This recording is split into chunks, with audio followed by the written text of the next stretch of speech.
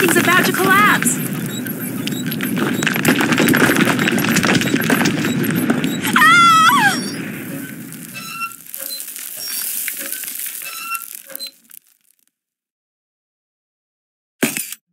Well, Ida, looks like you got your wish for publicity after all.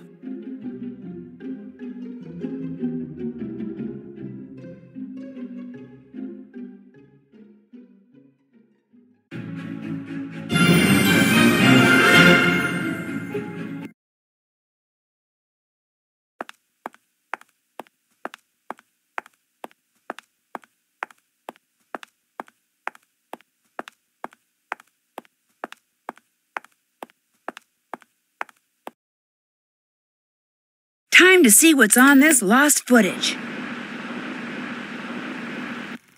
Oh, it's Lois Manson. She's alive?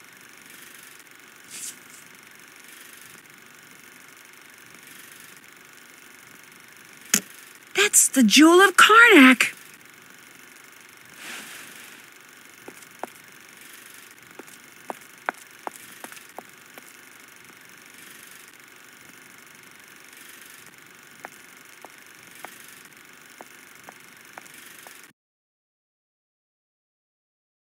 So Lois Manson didn't die from a snake bite while filming the first Pharaoh after all.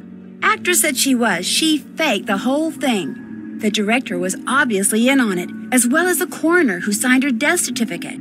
So she must have been some kind of spy or federal witness or something. In any case, once the camera stopped rolling, she vanished. As for the Jewel of Karnak, which Lois apparently stole from the director after he switched it with a fake, Arthur Hitchens returned it to the Egyptian Museum from which it had come some 80 years earlier. This generated a lot of publicity, as did Ida's very convenient nervous breakdown, which allowed her to avoid prosecution when it came to that cave-in. As a result, the new Pharaoh movie was a smash hit.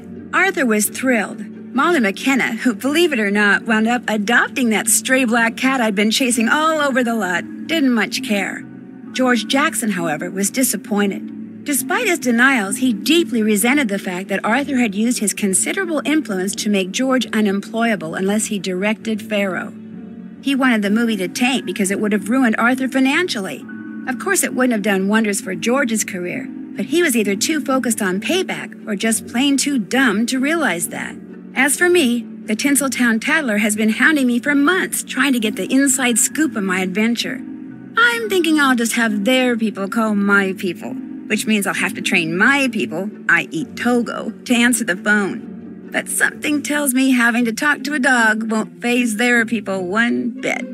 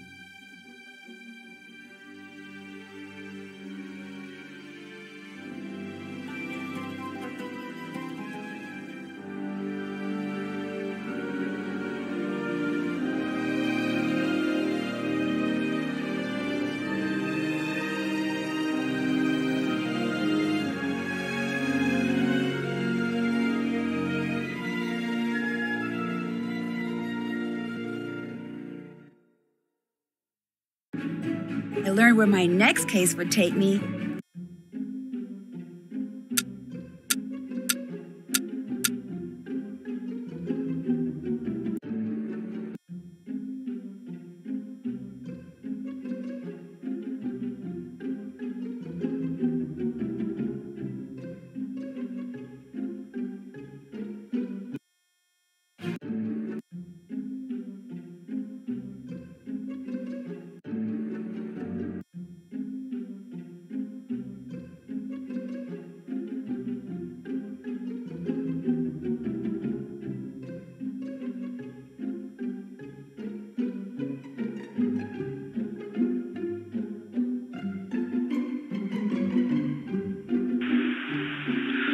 I am Z.B. Collingwood, and it is October the 5th, 1936. Well, the first day of shooting what will surely be my most memorable, and certainly my greatest picture, is over.